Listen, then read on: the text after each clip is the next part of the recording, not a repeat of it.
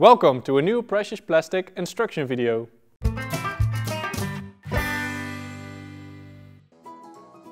Alright, so today we're going to build the compression machine. It's a bit like baking cookies, but now we're going to bake plastic. The plastic goes in the mold and the mold goes in the oven. This is slowly heated and pressed until the final shape comes out. It's a relatively slow but easy process, and the machine is quite affordable and easy to build. Alright, so before we get started, you can download all the instruction, information and the blueprints. And if you have any questions, feel free to post a topic in our forums. Let's get started. That's the machine we're going to build. And it consists out of 4 different parts. We have the oven, the framework, the press and the electronics. And we're going to start off making the oven. This is where the mold goes inside and gets heated. And first thing we're going to need for this is an oven. Alright, so we're currently at the scrapyard, which is a great way to find an old oven. I mean, they're like everywhere you can find these old electronics, which is still pretty good to use.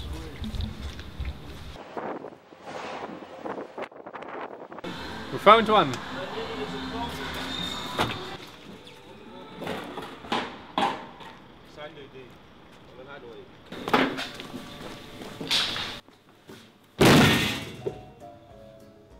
Alright, these things are a great starting point to start off with, because they already have all the isolation and the heating elements. We just need to modify and strip it down so we can use it. So every oven basically already has temperature control installed. However, we cannot really use this because it's not accurate enough. So we're gonna strip it down and get our own one.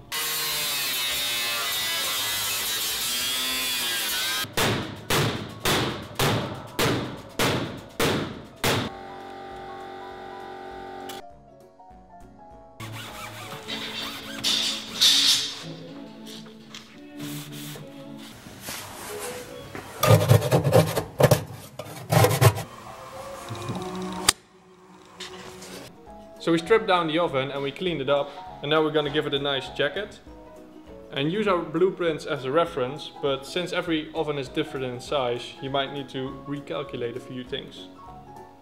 We're going to weld.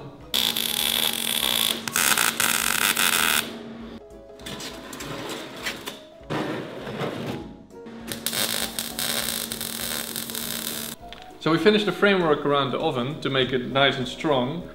But before we're going to close it down with metal sheets, we like to add some isolation in there. It's optional to use this, you don't need to, but we like it because it's more energy efficient. So we're going to put it in here and then we're going to close it down.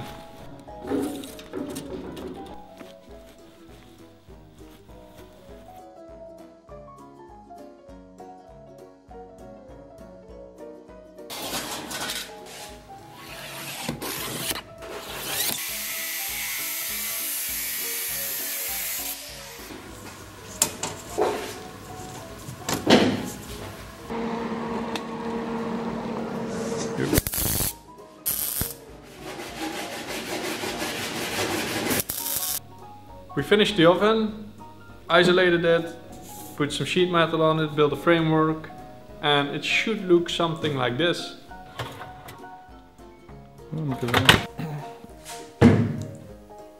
Alright, so we finished the oven and now we're going to build the framework. This is what holds the oven and the press together.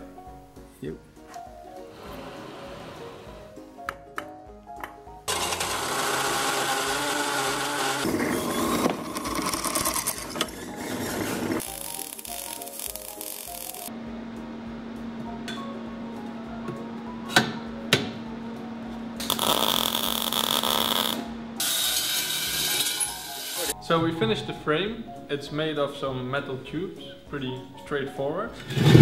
And now we're gonna add the little feet.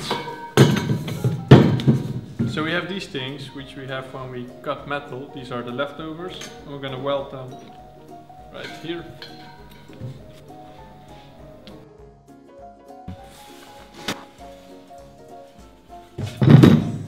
We finished the frame for now. We're going to paint it later because first we're going to make the pressing system. Right, so we finished the oven, the framework, And now we're going to build the pressing system. And this will move a platform up and down in the oven that presses the mold together.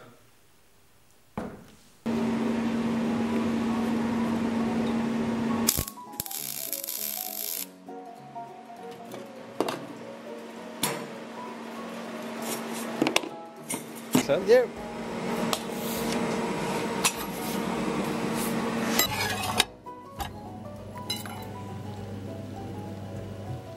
Okay.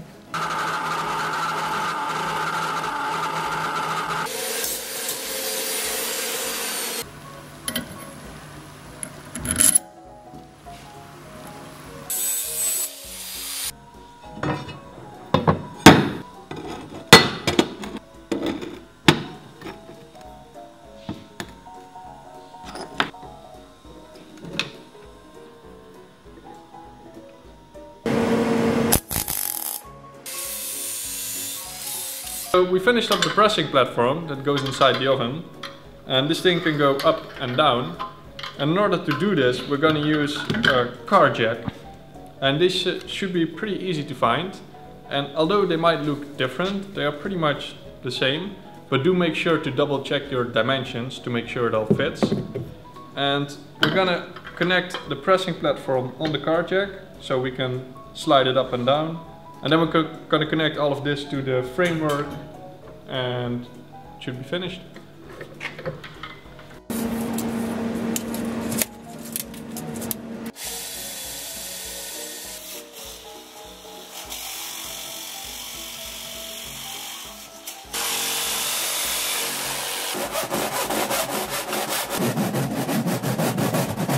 Yep.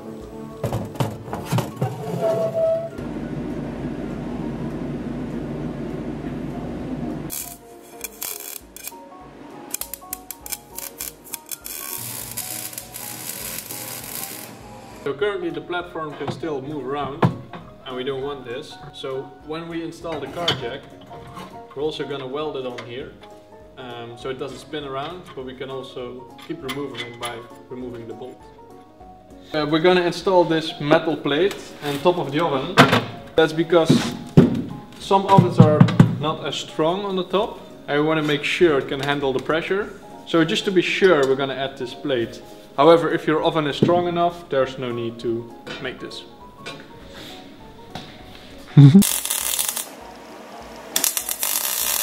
We finished up the oven, the framework, installed the press and made a platform inside.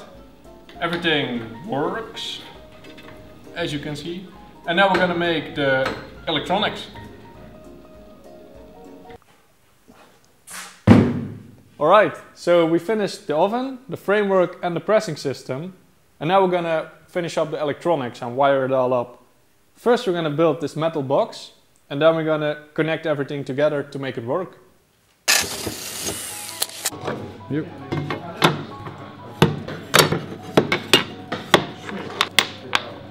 Okay.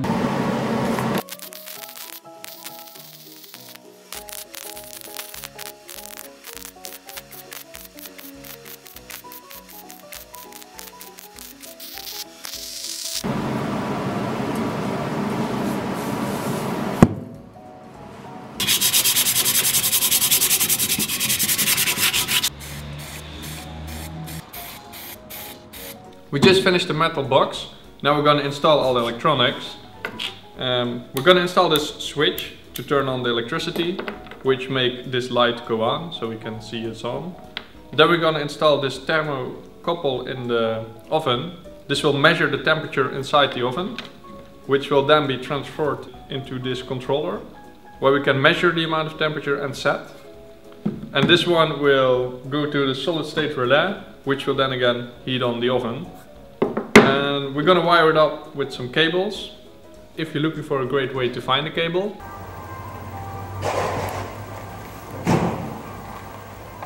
This one is from an old printer and we will use this for the main power supply.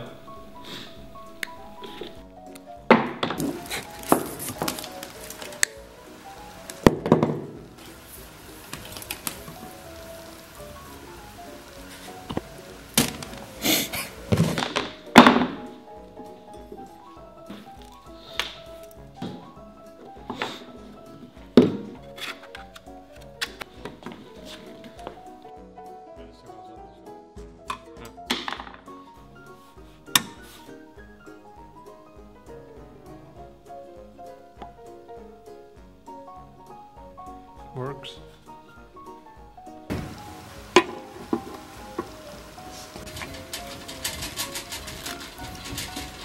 We're attaching the electronics to the oven and we're going to connect the two heating elements, which are here, and then a little light, which is optionally, but we like to have a light inside.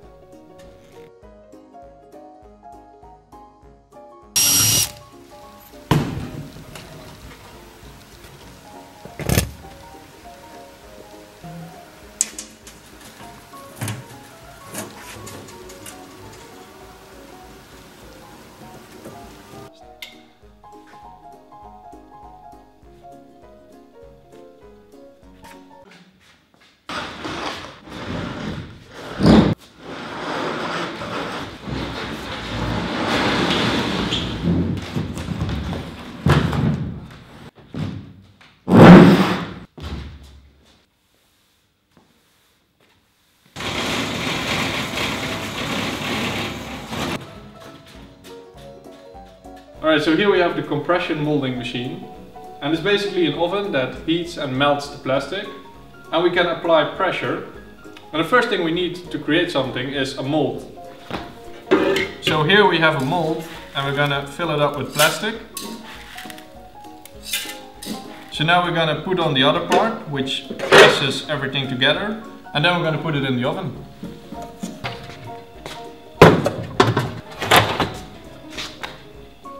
So the mold is in the oven and now we need to melt the plastic. So we're gonna turn it on and set the right temperature. Once the plastic melts, we're gonna apply pressure, so we squeeze everything together. This is a relatively slow process and it totally depends on the type of plastic you use and the size of your object, how much pressure you need and how long it takes. The oven is cooled down and now we're gonna take it out and see the result.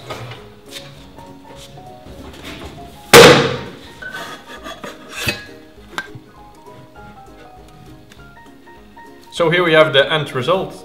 It looks nice and smooth, no burnt edges.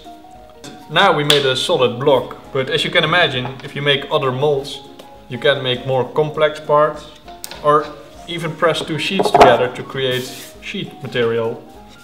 And we would love to see where you can come up with. Alright. Thank you for watching the video. I hope everything was clear.